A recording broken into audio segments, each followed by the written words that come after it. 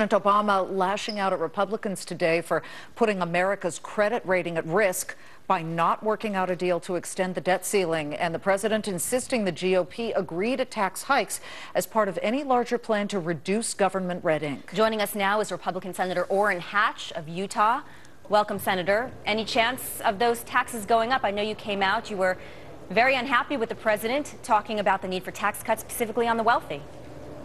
Well, that's right. The matter of fact is he tried to increase taxes when he had 60 senators here, and he couldn't get that passed. So how does he expect to get it passed now that he doesn't have that overwhelming majority in the United States Senate? Look, I've got to tell you that our revenues have gone up like 8% since this president has taken over.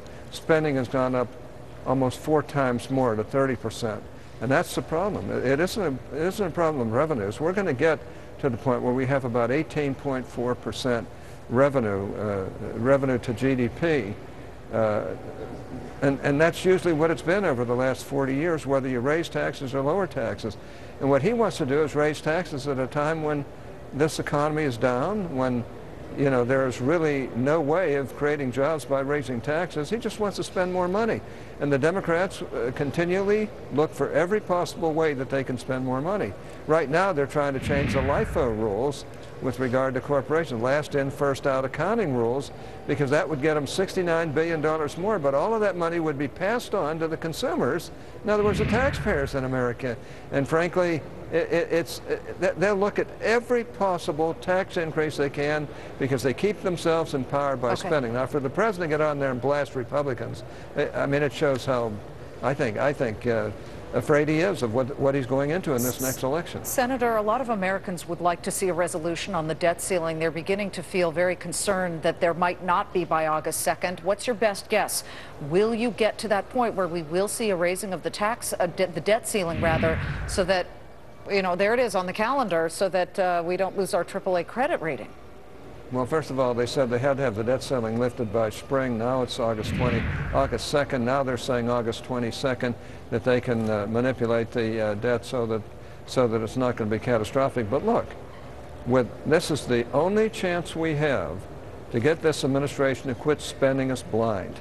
And we're just going to have to follow through on it. And I think the American people are starting to wake up to it. But I know this, that they'll start scaring people that they're not going to send their Social Security Can I just say, Senator, the American people are some of the constituents in some of even your regions who say, yes, cut the spending. You've got the Tea Party, very vocal group saying, cut the spending. And then they start to see, wait a minute, that might mean that I won't get all my Medicare payments paid out. And I think that maybe if everybody feels it all together with the cuts, that may be the real answer. Where do you see the most opportunity for wiggle room as the Republicans negotiate with the Democrats here? Well, with a $3.7 trillion budget, you can surely pay the Medicare, Social Security, and other payments. There are all kinds of ways of making sure that those payments are going to be paid.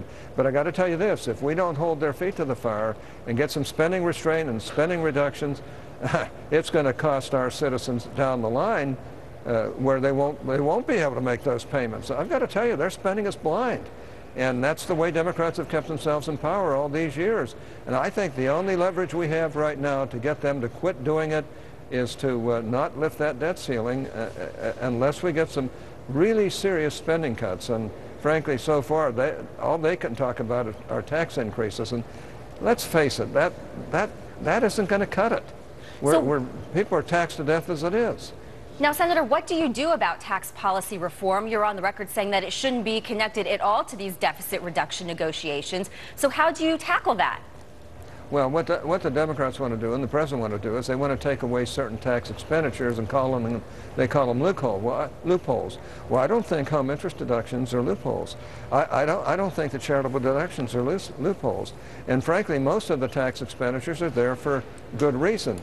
Now, if we're going to do it, though, then we should do it in overall tax reform, bring taxes down, level taxes out, make the tax code more simplified so that people know how to fill out their own forms and not spend, on average, somewhere like $800 between $400 and $800 a family.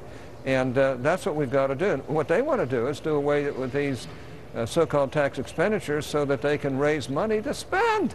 And When are we going to wake up and realize that Democrats are spending us blind? You've said that 4 times, so I know that that is a very passionate issue for you, but, let's get right to the question. Would you support the elimination of certain tax deductions for industries that are well established, such as the oil industry, doing very well, making profits and certainly paying their taxes, which we of course appreciate? Would you at least support the elimination of certain tax deductions? Well, which is something Ronald Reagan did in the past. I think we should look across the board on all tax expenditures and see which ones are worthy of keeping and which ones aren't. But we shouldn't do it in the way that gives more tax money to spend by this administration. We ought to do it in a way that will help us to simplify this god-awful tax code. It's just awful. Also implement the spending cuts. I think Americans are getting to the point where they want to see that. Keep in mind, the so-called rich you're talking about include about 800,000 pass-through businesses, small businesses that create 70% of the jobs. And if you start taxing them the way the president wants to tax them, you're going to cause even more chaos in this economy. We won't have as much revenue. Even if you raise revenues, you won't have, if you raise taxes, you won't have enough revenues to be able to run this country. So, you know, it comes down to cutting back on spending and living within our means, stopping the federal government from dwarfing everybody else in the world, and basically do the things that are really right economically. And I have to tell you, all they want to do is increase taxes so they can spend more. All right, so the takeaway, though, from the president's remarks today is that no real progress has been made toward reaching deficit reduction, debt ceiling deal. Senator Reid has suggested, in fact, nixing the July 4th recess. What do you think about that, and what's it finally going to take to make progress on this issue? Well, if it's up to me, we'd skip the July 4th recess and stay here and work these problems out. And I'd skip the August recess, too, to stay here and work things out. If that's what it takes, I'm willing to do it. So you're supportive of Senator Reid making, if he does indeed do that, you're supportive of working all the way through July 4th? Well, that's a nice thing to talk about, but I got to tell you right now, we've been here this whole doggone year and we've had about 80 votes. And frankly, they've been very inconsequential. They haven't been dealing with the budget like they should, and frankly haven't been dealing with taxes like they should. And I just believe that you know, there's something wrong going on right here, right now. And I'm willing to stay. I'm willing to work on it.